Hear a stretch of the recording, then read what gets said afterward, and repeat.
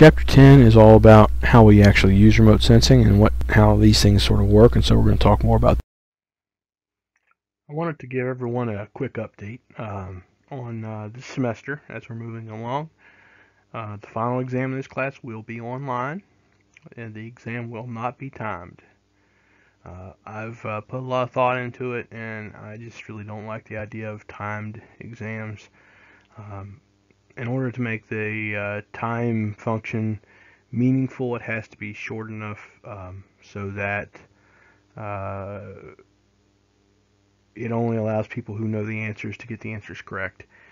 And that doesn't reflect necessarily of individuals' abilities. And in fact, I think some people simply read and think and test slower. And if I lengthen the exam time to suit those individuals, it gives a distinct and unfair advantage to others. So this will be an open book final exam. Having said that, this is going to be a lengthy final exam. We will post the final exam sometime after week 11. Basically, when we get done with the class, I'll have the exam ready and we'll make it active. You will have basically 1 week to finish the final exam. It will be due on final exam day, which in night classes that meet once a week are generally the class at the time of the class. And so the following Monday night at 7 o'clock, the exam will be due. Not 8 o'clock, not 9 o'clock. It will be due at 7 o'clock at when class would have started. And this will be in week 12. So be prepared, and I don't think anyone will have any problems. You've been a good class. When we were together, you were active and exchanged ideas, as much or more so than most classes. Students tend to not want to talk in class, so the fact that you guys did was a nice change of pace. But semester is drawing to an end, and that means it's time for a final exam. It will cover the entire semester's material. So this is going to be a lot of stuff. And hopefully this format will force you to go back and look through your notes and my slides and the text one last time to go over the material again while looking up answers you don't remember. And that is indeed another way that we can facilitate your learning of the material.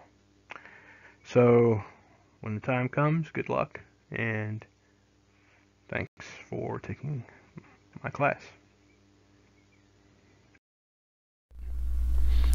So you have some source of energy, or the incident energy like sunlight comes down, hits the surface of the earth. Some of it is reflected away.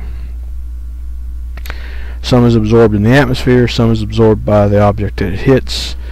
So there's some degree of this energy balance that goes in different places. Remote sensing satellites have spectrophotometers that allow it to collect this information and measure what is being reflected. We also know what is being transmitted, and from the differences in that we can sort of piece together what is where. And here's the interesting thing. Just a little bit about light and wavelengths. Remember, the wavelength is the distance between the tops and the peaks, and the frequency is the number of peaks per unit of time or distance. Ultimately, we use this to characterize the particular energy we're looking at. And what we're really talking about is visible light.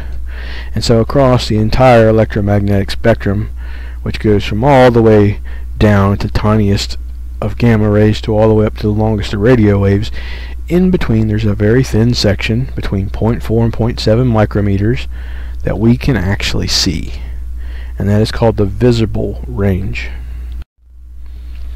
And so if we looked at that, here's another way of looking at it in terms of how much of the energy is transmitted through the atmosphere. And you can see when you get to the really small frequency stuff, there's not much of it that's transmitted. It's mostly absorbed by ozone and oxygen and other things. And then as you approach the visible spectrum, that numbers we were looking at earlier, 0.4 to 0.7, you see that during this range, the yellow or the orange color goes much, much higher, and nearly all of the energy goes through the atmosphere without any difficulty. But then once you get above the red, you start seeing less of it being transmitted. And you also get a couple little peaks here, and these peaks are where water absorbs part of the infrared. And as you go on up through, there are other areas of transmission and absorption associated with different compounds, all the way through up into the microwave. So what this does is it creates this unique environment where different things absorb or reflect different frequencies of energy and different amounts. And so here we have a graph showing the wavelength across the bottom, and across the other axis we have the percent reflectance. So this is how much of the total energy that was put on a surface is reflected, and then across the bottom it's at each wavelength. So for example, then if we looked at the grasslands, which is the light green line, you see that it starts out relatively low in the blue end of the spectrum, and as we move more towards the red and the visible, it increases and drops back down. Then we get to 0.7, and then we get this huge spike, followed by a couple little dips as we move on out. Move from the grassland to the red sand pit, you can see that the color goes up much further as we approach 0.6, which is more towards red, which is what you would expect, and has a very different behavior moving on across. Piney woods would be very similar to grasslands, but they have a lower percent reflectance in the near infrared. That could be useful.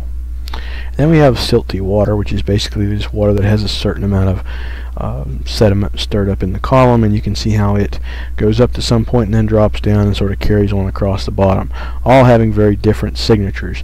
But you have to know where to look. For example, if you're trying to identify the red sand pits, around 0.6 would be the easy spot because it should be very bright. If you're trying to differentiate between grasslands and the piney woods, you want to get up in the near infrared, things above 0.7, because at that point the reflectance should be much higher in the grasslands than they are in the piney woods, and the water should be much lower than any of them. And so that's sort of where we're at with those. So here's what we're talking about. Light comes down, light bounces off, some is visible, some is not. And what they're looking at here in figure 10.6 is one of these ways we can sort of go about collecting this information, to think of other ways that we can label it, learn from it, categorize it, make some use of it. And so what we're talking about here is going to be something relatively simple called the NDVI, which is the Normalized Difference Vegetation Index. And what the NVDI does is it allows us to look at the amount of visible and infrared light and how those two change between one another.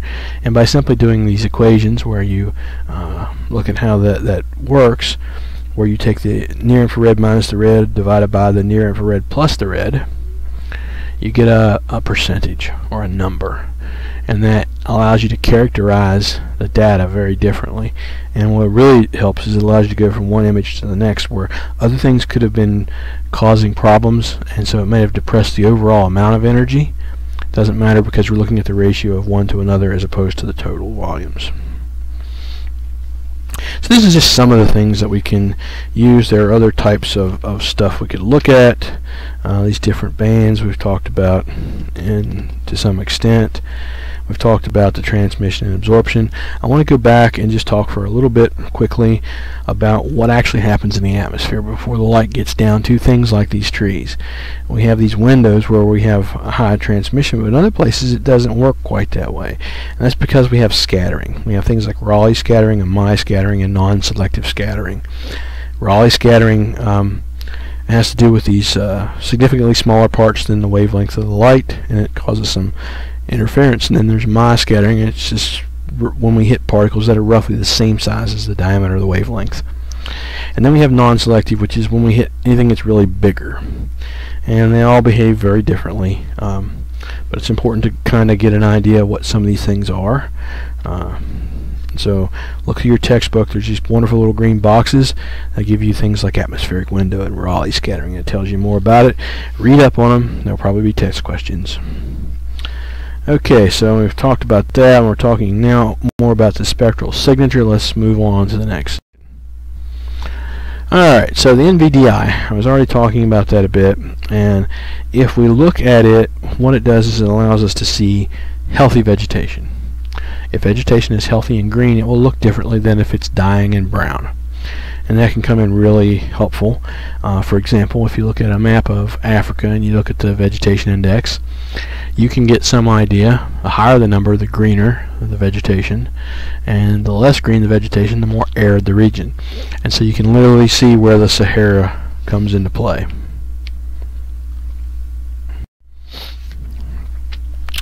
The other thing we can look at is colors and what they actually mean. There's a couple of different ways we can look at colors, whether we look at a composite, additive or subtractive models. I'm not going to go into too much in that. I'm not going to spend a great amount of time going over that, but in general, with remote sensing data, we either have a single panchromatic image, or we have a multi-band raster where we have a band for each of the red, green, and blue colors that then go together to form the colors we need. Now, where does this data come from? Sometimes we get it from satellites. In satellites, you might have things like band 7, band 4, and band 2, and they're all in grayscale, and then from that you can pull out these different things and set up these different combinations. An example here in step 3, we're looking at 742, which is a unique band combination that is designed to allow you to see certain things, and there's multiple of these, but we can look at true color, false color, and standard false colors, and there's other things. You can look in your textbook to get some idea of the difference of these. Again, green boxes. True color is an image arranged by placing the red band in the red color, the green, and the blue in the blue. False color basically happens when we place the red, when the distribution of bands differ from placing the ones in their appropriate ones. And standard false color is when we place the near infrared in the red goes in the green goes in the blue, and the blue we just sort of forget about.